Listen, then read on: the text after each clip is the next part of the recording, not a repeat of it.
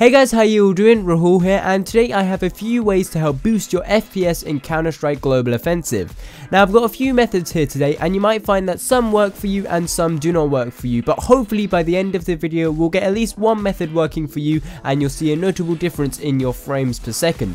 Now obviously the more frames you get, the smoother your gaming experience will be, but it's also down to your monitor and the refresh rate of your monitor, so we'll be having a look at that as well. So the methods we're going to be taking a look at today are the in-game settings, the launch options, core parking, updating your drivers, optimizing your drivers, using a game booster, and finally checking out your monitor settings. Now you can click on any of these right now to quickly jump ahead to that section and access it, or you can choose to watch the whole video through. Now before we just go on, I am sorry if none of these do help you. If you want to leave in the comments any questions you have or anything, I'll be sure to try and help you out, but hopefully by the end of this video we'll be helping you out in some way or form, or maybe all of these methods will work and you'll be getting a load more frames than you used to before. So we can start off with the in-game settings, and the only settings we're going to be having a look at for in-game are the video settings. And once you're in there, the first, well, to start off with, you can have a look at your advanced video options. Now here they'll probably start off on auto. They might be the same as mine, they might be a bit lower. But if you want the best frames possible, you want to drop everything, all of these settings down to low, and the main ones which you want to be having on low are your global shadow quality, your shader detail, and the anti-aliasing modes, because these are the ones which are going to be affecting your frames per second the most. The others still have a slight effect, but they're not as big as the ones I just said, so you want to be dropping them to low, though having everything on low will be the best for your performance and your frames per second. So if you want the most frames, then drop everything to low. Moving along, we can look up a little bit and have a look at the resolutions. Now the two ones which are going to be affecting your frames per second here are the aspect ratio and your resolution. Now I would recommend keeping the aspect ratio to whatever you're used to. This is just because if you are changing your aspect ratio, then it basically changes the way you're playing the game, because it might mean you're now going to be playing stretched or something. Arguably stretched could be a better thing or a worse thing, but that's up to you, for you to decide. But I would say keep the same aspect ratio. For me it's 16:9, and just change your resolution.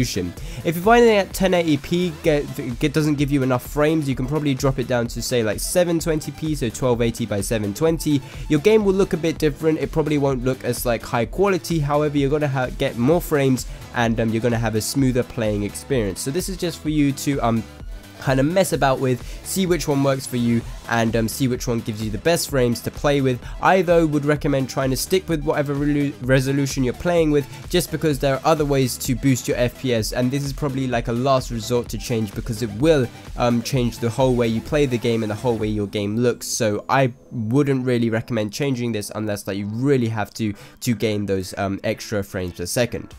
Now we can have a look at the launch options, and I have to say that these generally don't have the biggest effect on your frames per second. However, I'll show you them anyway because they are useful to know. So when you're on Steam, you just want to right click your game, go down to properties, and then go to set launch options, and then a little box will open. These will be in the description so you can copy them, but I'll quickly just go over what each of them do. So for the no vid, it basically cuts out that little intro video at the start of your game. Doesn't really help your frames per second, but it just means you can get into the game quicker. For high, this will set your game to high priority mode. It might have an effect on your frames per second, but if it doesn't and you're not noticing a boost, then I would recommend taking this one out. And for this final one, the no 3D9EX1, this will just make your alt tabbing in your game a little bit quicker, and it means you can get into the game a little bit quicker. But like I said, really the only one which might have an effect on your FPS is this high one, but it's not that likely, so just have a look, see if it does. If it doesn't, then do take this one out, but the other two you can keep in there. Now we can have a look at unparking your cores. Now this kind of method will generally only help people with older operating systems, say if you're using Windows 7. This is because on Windows 7 the kind of whole core parking thing wasn't done that well, so unparking your cores and that will help with that operating system. However, if you're on like Windows 10 or something, then this probably won't have that much of an effect on your FPS. So if you click the link in the description, you can scroll down, you'll be on this website here, and there's a little download link right at the bottom, which you can click, and then once you've downloaded it, you'll get a little zip file, which if you unzip, you'll get this little software which you can double click, called the Unpark CPU, and then once you've got in here, you can just click check status, and you'll have to wait a bit. and then you'll see this going on. The status, it'll probably be parked if you've never unparked before, but then if they're both parked, you just want to click unpark all, and then it'll unpark them, and once it's done, you'll see the status again. It'll say unparked, and yeah, you've pretty much unparked your cores, and hopefully this will give you a little bit of a frame boost within your Counter-Strike. Like I said though, if you are on a fairly new operating system, then this probably won't have any effect at all, so you can probably skip to the next step. Alright, now we can go and have a look at updating our video drivers. So I'm going to be going to the AMD drivers simply because I use AMD, but if you are on NVIDIA, then I'm pretty sure you know how to update your drivers. But for AMD, you just want to type in AMD drivers, go to the AMD driver page, and then go to drivers and support at the top. Go down to whatever operating system and what bit operating system you're using. So I'm on Windows 8.1 and I'm 64-bit, and then you can scroll down to the bottom and download the drivers for which you want to be using. So I've got the Crimson Edition, and I've got the 16.3 hot fix. So once you've got your drivers, you'll get a little download thing, and you basically just run it, and you'll get your new drivers. But then you should be able to open up your driver kind of window, or whatever it's called. I think for AMD you get the GeForce Experience, and for AMD we simply get AMD settings. Now this has changed a lot since I used to use it like a few months ago. The whole kind of view of this whole AMD thing looks a bit different, so we've got it, and it can be a bit confusing to get your head around. But if you just go to the top where it says gaming and then click global settings, here we can have a look at changing a few settings. So we can go to the global overdrive, and here are a few settings which we can look to change. So we can change the GPU clock, the power limit, the memory clock, the target GPU temperature, and the target fan speed. Now if you don't really know what you're doing, I would recommend just leaving everything as it is. The GPU clock, you can generally push it up a little bit, power limit up a little bit, memory clock up a little bit, and then your temperatures and stuff. I don't really change any of these because my temperatures are done elsewhere because I've got water cooling and stuff. But yeah, generally this is what you're going to be doing. Now like I said though, if you don't really have any idea of what you're doing here, then just leave it. It should be fine for everything which you're doing. Just as long as you've got the most up-to-date drivers, you'll pretty much be fine to go ahead and have some fun.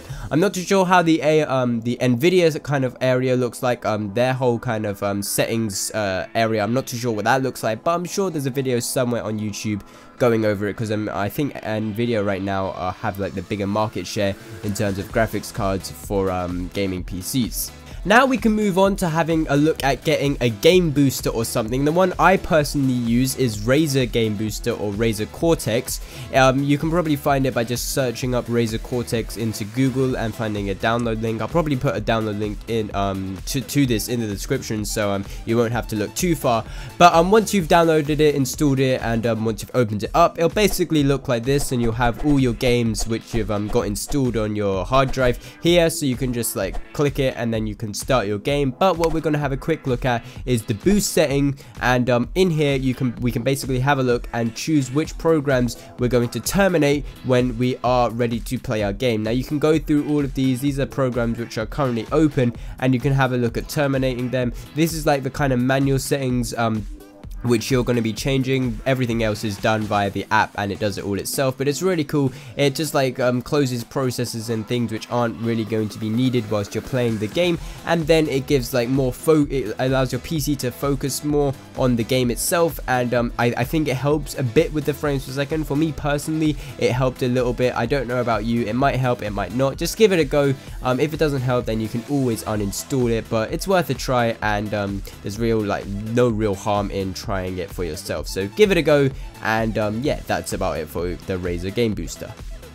Alright, so now we're at the final area. We're having a look at the monitor and the refresh rate. This kind of whole area won't really affect your frames per second at all, but if you've got the best refresh rate you can for your monitor, it will give you a smoother experience as well. So you just want to right click your desktop and go to screen resolution, and then you'll be able to see the monitor of which you're playing on. If you've got multiple monitors, and just make sure the one you're going to be playing on is selected, and then you want to go to your advanced settings, and then here you just want to click monitor at the top, and then you'll be able to see your screen refresh rate. Now you want to make sure that it's on the refresh rate which your monitor is advertised to be. Mine is 144 Hz, but just make sure that you've got that selected and then click apply and click OK. Many times I've found that my monitor sometimes changes back to 60 Hz, and it makes my whole gaming experience feel really weird. But with this done, it means that when I play, I'm at 144 Hz and I've got a smooth playing experience. But that is about it for what I wanted to show off in this video. Just a few ways to help boost your frames per second. Also, people are probably going to ask how you get these kind of icons on your desktop and they're able to be clicked and stuff, but I'll leave a link to that in the description if you want to find out for yourself. Anyway, yeah, that is about it. Nothing really else to say other than if you have any questions at all, then don't feel scared to leave them in the comment section below. I'll try my best to help you out, or there'll probably be other people in the comments looking to help you out as well, so hopefully that should be good. Anyway, I've been Rahul. Hopefully you have enjoyed this video. If you had, then please drop a like, really helps me out, and I guess catch you on the next one.